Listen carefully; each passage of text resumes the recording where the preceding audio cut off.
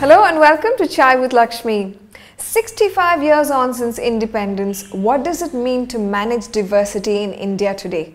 What are the new challenges? What could we be doing better? We start up a conversation with Metaculture, an organization that specializes in conflict resolution and consensus management.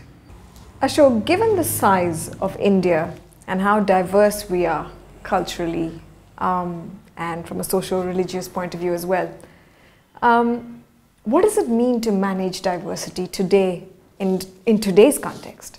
I think India was one of the first countries that recognized the importance of diversity. Maybe in the 40s or 50s we coined the phrase unity in diversity.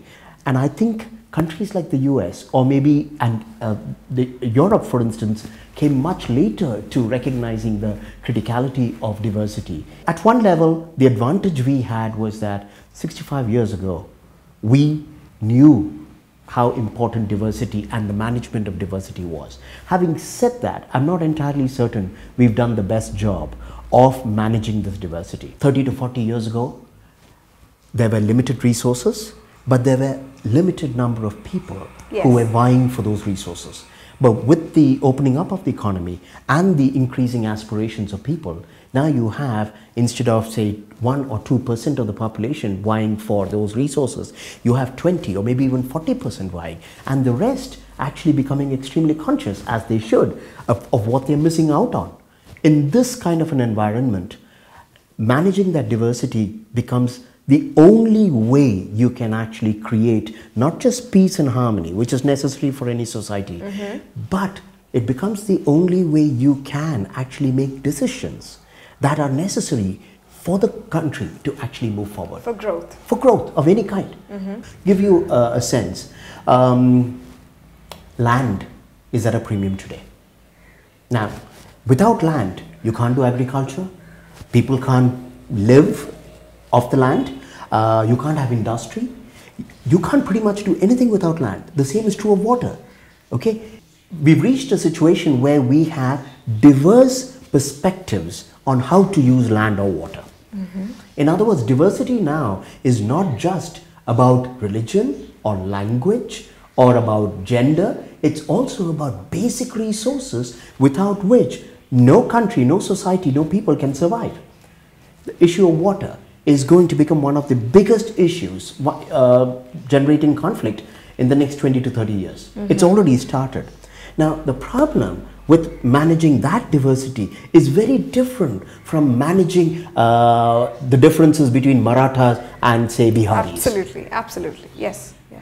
So then, what can we be doing? What can India be doing to manage the current, definition of diversity or the current scenario when it comes to diversity better? Just to make the point, we still have all those other problems with us. Linguistic, religious, caste, class, they're all there. On top of it, we have the more complex ideological differences in terms of what development is, what progress can look like. The only way I know that we can actually address such complex issues is through what I call participatory democracy as opposed to representative democracy. Okay. I'm not saying representative democracy is passé. You need it. But democracy, if defined as merely the act of going to the polls once in 3 or 5 years, is not going to work anymore. We need platforms to engage all sections of society so that they can feel heard, so that their perspectives can be listened to, given due weightage to, and so that when a decision is made in the larger interest of society, you have buy-in from all the key stakeholders. So I think it is about looking at mechanisms for trying to get the diversity of opinions and perspectives on different issues, and taking all of those into play when it comes to decision making. What we can do to manage it better is better education, better understanding, and also being able to bring the people from different diverse backgrounds or people with different interests to the table to be able to have a dialogue or to be able to have some kind of a conversation. But it's been interesting what's been said about participative democracy, inclusivity and well, not specifically inclusivity as a word hasn't been mentioned, but to me that's my understanding from what I'm hearing from all of you at Metaculture. And also about dialogue.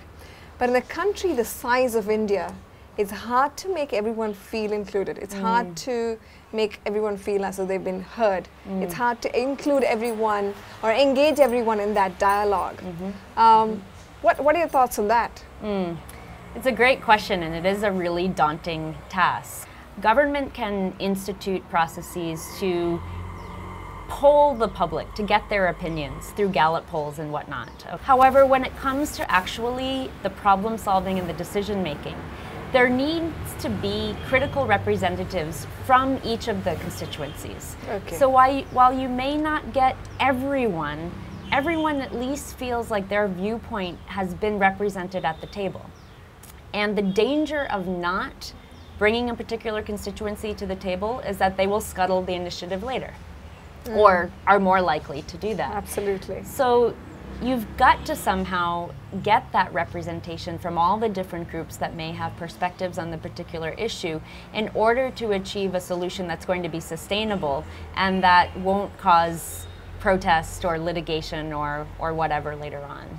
With organizations such as Metaculture striving to bring about participative democracy, diversity could well become the Indian democracy's biggest asset.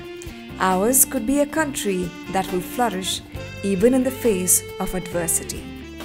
Something to aim for in the years to come.